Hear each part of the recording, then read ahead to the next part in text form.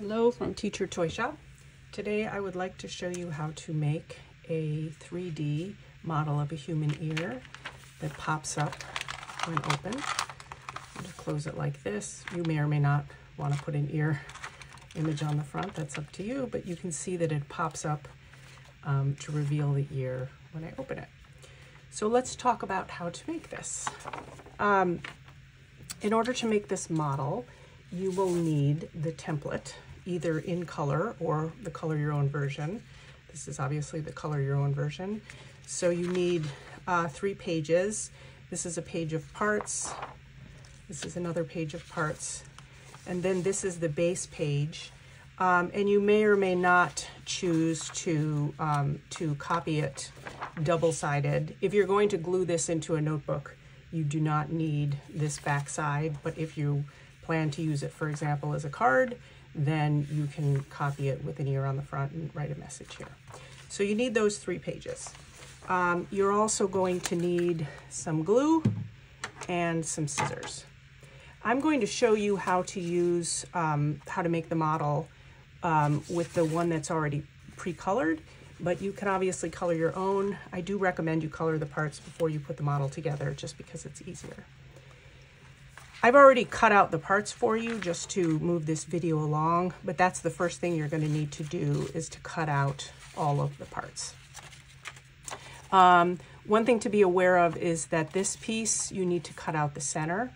And then right here, you need to make a slit. And I have found that the easiest way to do that is to fold it right there and then use my scissors to make a slight slit right there, because you're going to slide one of the pieces. This piece is going to get slid in there. Then the other thing that you need to do once you've cut out all the parts, which I've already done, is to use your key to make all of the folds that are shown. And what I mean by that is, if it's got the long dots, it's a mountain fold, and if it has the short dots, it's a valley fold.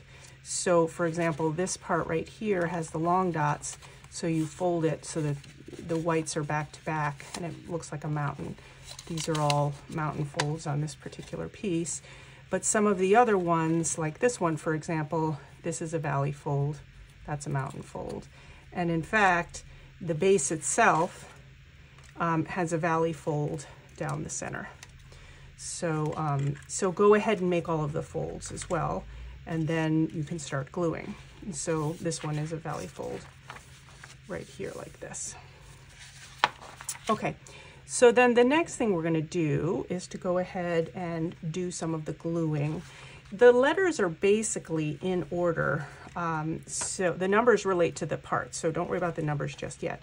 But the letters basically go in order of what you should do. So for example, here I have, this says glue behind A. So what I'm going to do, I'm just gonna make sure my glue is open here. Take the stuff off the top. Okay, so I'm gonna take part A and put it through that slit that you saw me make earlier. Pull it gently all the way through so that you see the 9 and that ear part right there. And then right back here, you may have to hold it up to look through the light to see where it lines up. But I'm gonna put some glue here and glue down A right there. Okay, so that piece goes like that. And so it should look like this once you've glued it down. Okay, and I'll let that dry for a second. And then in the meantime, I'm going to take care of these. This really just gets glued on the back of this, so they're mirror images. So I'm going to turn this around, and I'm going to put some glue right here. And then this piece is going to sit on top of it just like that. This one has a fold, by the way, just a small fold, so you'll see it looks like a mountain on this side and a valley on this side, because you're actually just gonna fold it right like that, because that piece is actually going to sit on top of here. So that's going to get glued down right there. So I'll take a little bit of glue. Just go like that. And that sticks up right like that. Okay, so the next thing we're going to do, just move a couple of these pieces out of the way right now, is you see this says C and D, and actually this one says E and F. Those are going to get glued onto the base. So let me move the base into position here. So here's our C, glue C on top of here, glue D on top of here. So that is what we're going to do. So I will put glue on C and D, and these pieces here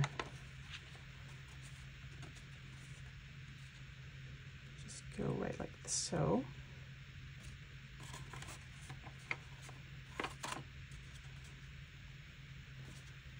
And we're going to do the exact same thing. I'm going to turn this around so it's easier for me to see. And you can see it says glue F here and glue E there.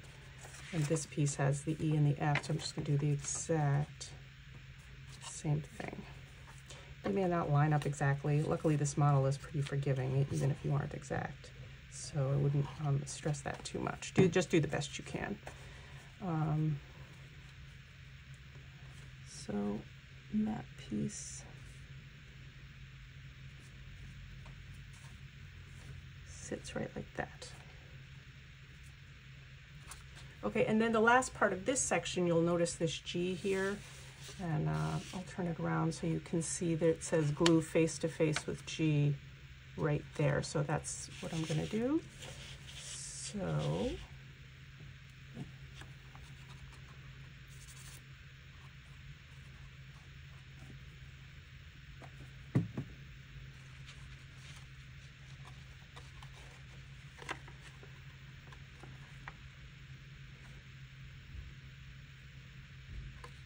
just like so.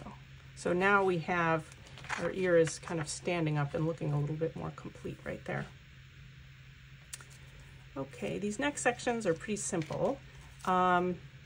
This one, you're going to glue the H right there, and then these two, it says glue behind eye, so these are slightly unusual in that the glue is going to go here, and these glue tabs are going to wrap around the ear right there.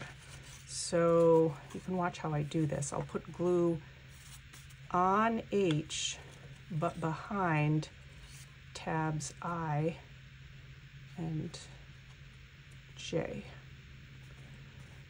And so H will sit right here.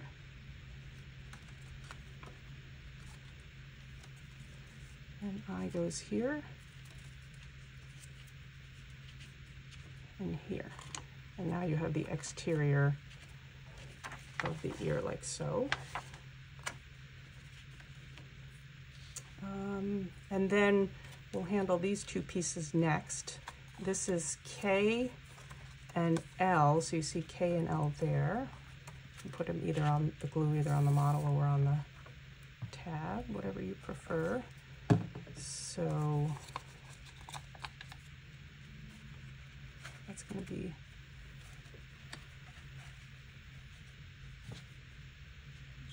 here.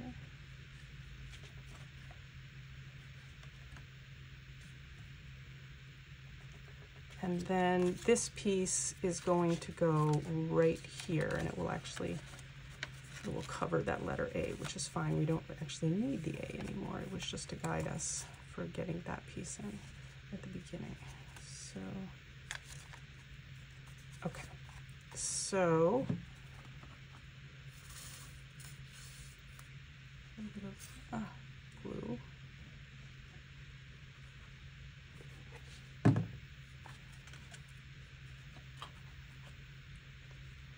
Okay, that goes there. And then this last bit, not difficult, but maybe the most unusual part of this. So you have this piece here. You have to fold these flaps in order to put this inside, and then you're going to open them afterwards. So I'm going to fold.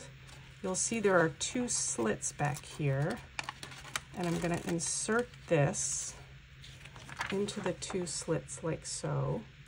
Then I'm going to glue down the O's back to back. So put a little bit of glue back here. The green O piece is basically a support piece to keep that in there and in position is what it is, because these are the actual ear parts inside here. So those are in there. And then really the last thing you need to do is to reopen those flaps so that the ear lays flat. So I'm actually going to reach back here and open the flaps. You can also then see those teeny tiny ear bones as well. So I'll fold this up. So hopefully you can see that I've opened up the ear, those bones, the flaps inside there so that you can see them. And so it's still a little bit wet, but this gives you a sense of how, this shows you exactly how it will look when you're done. And then you can use a pen or pencil, obviously, the numbers are the ear parts. And so you'll look at that and ask yourself, what is this ear part?